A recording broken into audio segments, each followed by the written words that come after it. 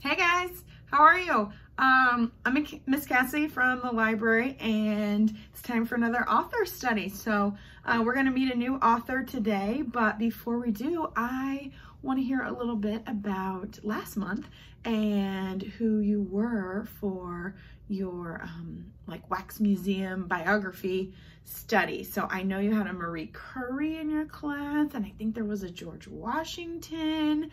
So I'm super excited to see the work that you did.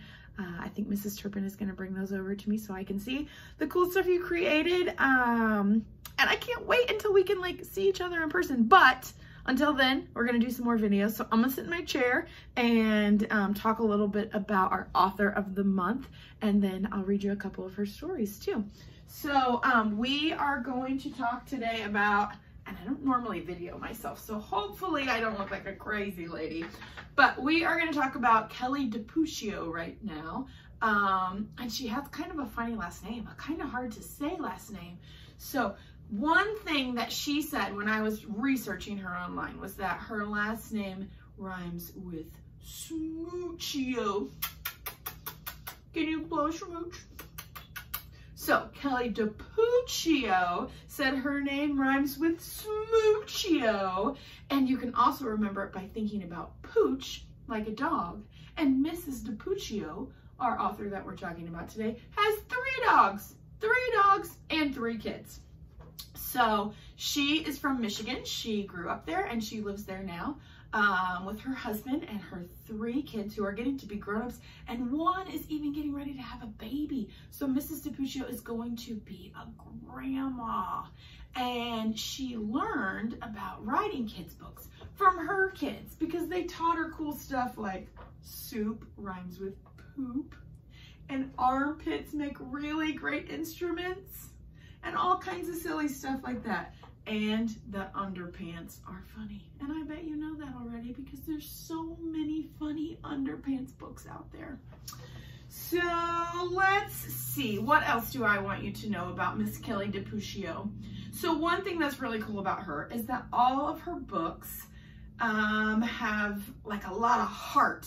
They have characters who are strong and they stand up for what's right, and they want to do the right thing and make the world a better place. And I love that about all of her stories. But what's even cooler is that she takes that awesomeness, that grit in all of her characters, and all the stories look totally different because they all have different illustrators. So like she has Dragon was terrible. And what's really cool about that is that even though her books are kind of serious and inspiring, they're also really funny, and you're going to get to see that in a few minutes. So even when they're talking about something serious, they're really funny. So she has Gaston, and this is illustrated by Christian Robinson, and Crafty Chloe, which are illustrated by Heather Ross.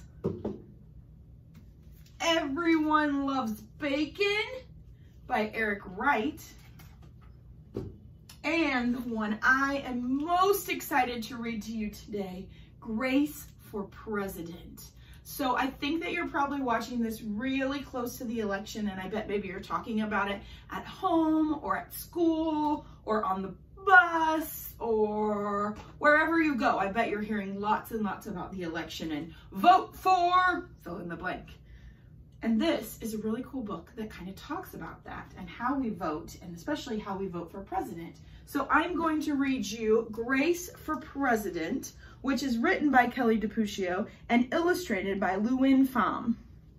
So Grace for President. So we'll see how this goes, reading it like this. One Monday morning in September, Mrs. Barrington rolled out a big poster with all of the president's pictures on it. Grace Campbell could not believe her eyes. Where are the girls? Do you see any girls in those presidential pictures? Nope, me neither. What in the world? That is a very good question, said Mrs. Barrington. The truth is, our country has never had a woman president. No girl president ever? Grace asked. "No, I'm afraid not," said Mrs. Barrington. Grace sat at her desk and stewed. No girls? Who ever heard of such a crazy thing? Finally, she raised her hand. "Yes, Grace?" "I've been thinking it over, and I'd like to be president." Several students in the class laughed. "Well, I think that's a star-spangled idea, Grace," said Mrs. Barrington. "In fact, we can have our own election right here at Woodrow Wilson Elementary." The snickering in the room stopped.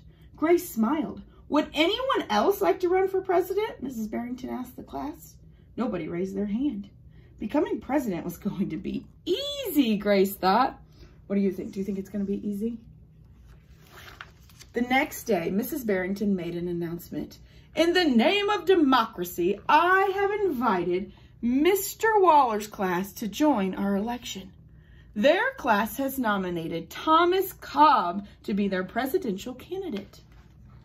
Grace's heart sank. Thomas was the school spelling bee champion. His experiments always took a blue ribbon at the science fair, and he was captain of the soccer team. Becoming president wasn't going to be so easy after all, Grace thought. The teachers put the names of all 50 states in the District of Columbia into a hat. Everyone except for Grace and Thomas got to choose a state.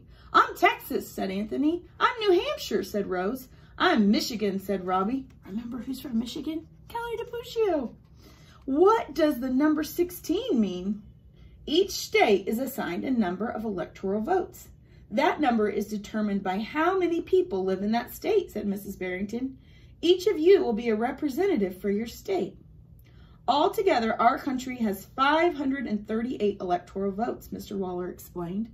"On election day, the candidate who receives 270 electoral votes or more wins the election." "Why 270? asked Rose. "That's more than half of all the electoral votes," Mr. Waller said. Becoming president really wasn't going to be easy, Grace thought. She looks worried, doesn't she? Grace came up with a campaign slogan. "Make history! Vote Grace Campbell for president." Thomas came up with his own campaign slogan. "Vote for Thomas Cobb, the best man for the job." Grace listened to what issues were important to the students, and she made a list of campaign promises. A peaceful school, no bullies. A cleaner school, no littering. Better hot lunches, no more fish stick tacos. Thomas made up his own list of promises. Free tutoring, free soccer lessons, fish stick tacos every week. Grace made campaign posters and buttons. Thomas made posters and buttons too. Look at all their signs. You see all those?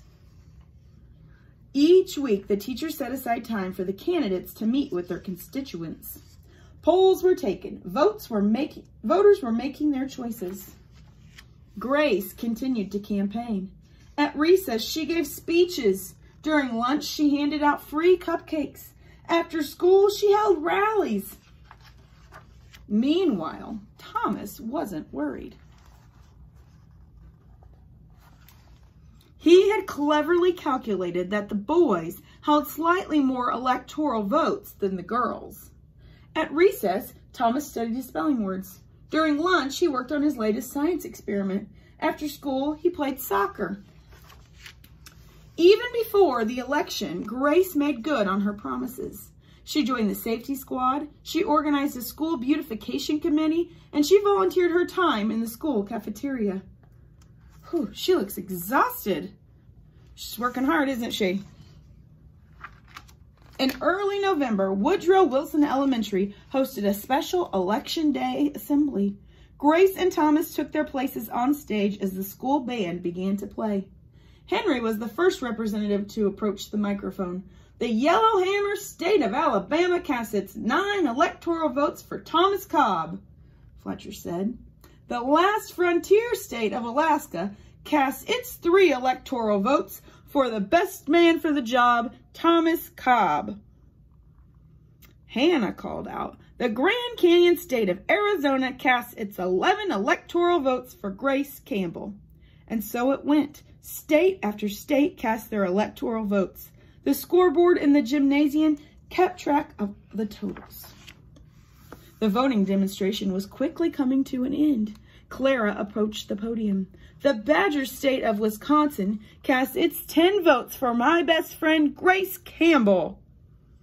Grace looked at the scoreboard. Thomas had 268 electoral votes. She had 267. There was only one state still unaccounted for. Wyoming. Thomas grinned. Grace felt sick. Sam walked up to the microphone. He looked at Thomas. He looked at Grace. He looked down at Grace's handmade flag. Sam didn't say a word. "What are you waiting for?" Thomas whispered. The band stopped playing. All eyes were on Wyoming. Finally, Sam cleared his throat. The Equality State of Wyoming cast its 3 electoral votes for... Oh, who do you guys think it's going to be? Grace Campbell! The gymnasium erupted in loud cheers and a few boos. Mrs. Barrington approached the podium. With 270 electoral votes, the winner is Grace Campbell. Thomas looked stunned. Grace hugged Sam. "Why'd you do it?" she asked. Sam handed Grace his flag. "Because," he said, "I thought you were the best person for the job." The following week, students in Mrs. Barrington's class were preparing for their career day presentations. Grace volunteered to go first. She stood in front of the room and glanced at the posters still hanging on the wall. "My name is Grace Campbell, and when I grow up, I'm going to be President of the United States." This time, everyone believed she would. What do you think? Do you see that picture? Do you think that's supposed to be Grace when she gets older, becoming president? I think it might be. So that is Grace for President by Kelly DiPucchio, and it's a really cool book. There's also a follow-up to that called Grace Goes to Washington. So I hope you guys enjoy Mrs. DiPucchio's books, and I can't wait to hear what you think of them. So I will talk to you guys soon. Have a great week.